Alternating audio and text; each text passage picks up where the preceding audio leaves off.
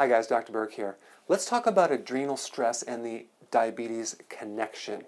Yeah, you can get diabetes from your adrenal glands. So this goes beyond just your diet and sugar, and it has a lot to do with stress. So the main stress hormone is cortisol. Cortisol is a hormone made by these little adrenal glands. This is what it looks like. So adrenal means add on top of renal, kidney. You got two of them. They're right here. Okay? So that's what the adrenal glands are. They're on top of the kidney. They're a stress gland. And one of the hormones that it makes is cortisol.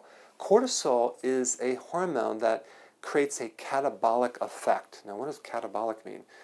Catabolic has to do with protein breakdown. The other hormone that does the opposite of this is called anabolic.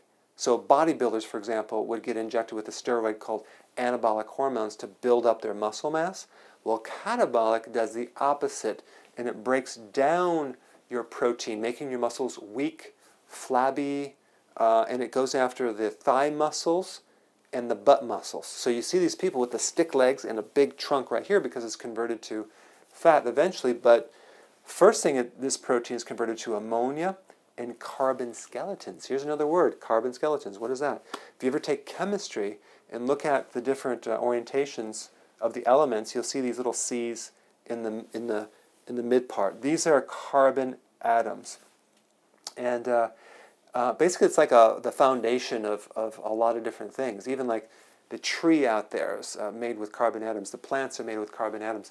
I had a hydroponic garden in my basement, and I was just amazed because you're growing these plants in these rocks with this fluid. I mean, just fluid. How can this? It's like 12 by 12, this huge room filled with tomato plants. Like, where does that come from? Well, the plants are extracting it from the CO2, the carbon dioxide from the air and forming these plants. The same thing with the tree. You think the trees are getting their mass from the ground? Not necessarily. They get them from the air as well. So it's fascinating.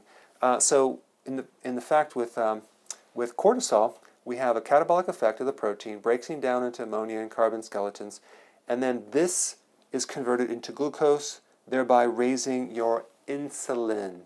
So now we got this spike of insulin, which then messes up, it creates insulin resistance or pre-diabetic or actual diabetes itself. So here's a situation where you're eating good, but you're still under stress, and you get diabetes. Or you're trying to get rid of your insulin problems, right? Or trying to lose weight. It's the stress. So stress is one big, huge factor that I emphasize, dealing with it probably more than most, but I see this a lot. People gain weight after a stress event, pregnancy, years of not sleeping.